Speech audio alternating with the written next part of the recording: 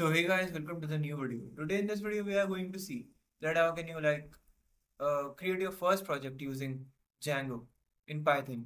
So what you have to do is, firstly let's move in our VS Code or code editor of your choice.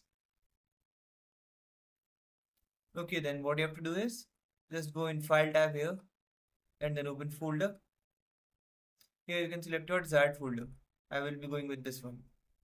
Now what you have to do is, you have to just go in terminal here firstly and then new terminal and type this command pip install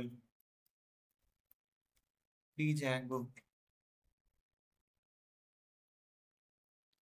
You can see that I have already installed this one, so it is showing requirement already satisfied. Now what you have to do is, you have to just pass some commands here: django admin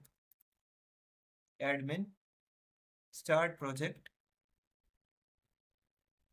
and then you have to type the project name, that is my project. Just a second guys. Okay, so there is name error, django admin. Now it will work.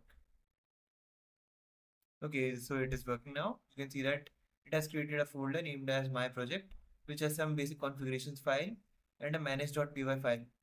Now what you have to do is, you are currently in this particular directory, that is this one, the Django project. You have to go inside this my project directory now. So what you will do is cd my project.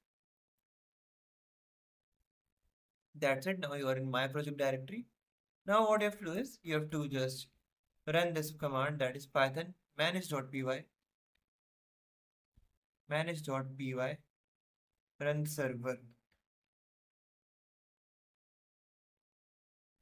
Okay, so you can just copy this address or just go tap on follow this link. Just click follow link. Okay, so you can see that the install worked successfully. Congratulations. This is the release notes for Django 5.2. If you can, if you want, you can just go and check here. And this is the Django documentation, tutorial, and Django community. So you now you can create your Django project from here. You just need to make sure that you are using this manage.py file as a gateway. So that's it for this video guys. Now let's see you next time.